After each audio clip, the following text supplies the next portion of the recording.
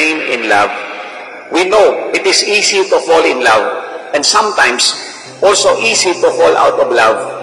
But to remain in love requires and needs God's grace. So, Fritz and Tintin, pray always. Always put God first. Now pray. Does it make sense the more we try?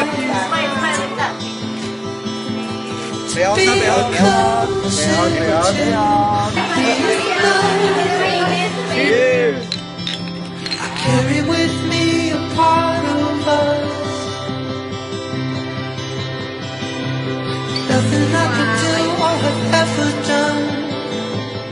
Thank you for loving me unconditionally, taking good care of me. I will not promise, because I know promises are made to be broken. Instead, I ask God to continue guiding us in all our decisions and shower us more blessings. We are here in front of the people, witnessing that God truly made beautiful in His time. Thank you for unconditional love, patience, and understanding.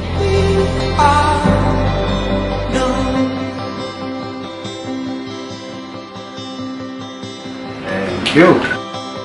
I, Tintin, take you, Fraitz, to be my husband, according to the right of our Holy Mother of the Church.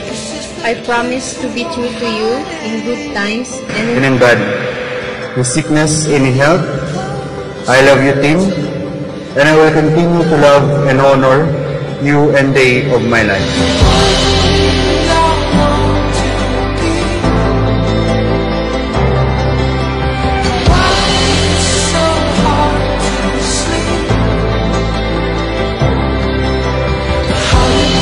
I promise to love you with all my heart, to cherish you every day.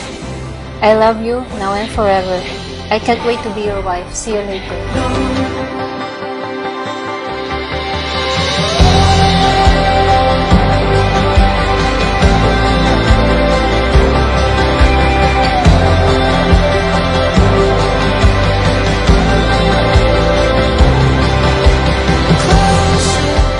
Remember that I'm always here to support you, and I pray to God that He give me more healthier life so that I can still good take care of you and for our future babies. Thank you so much, God. I love you.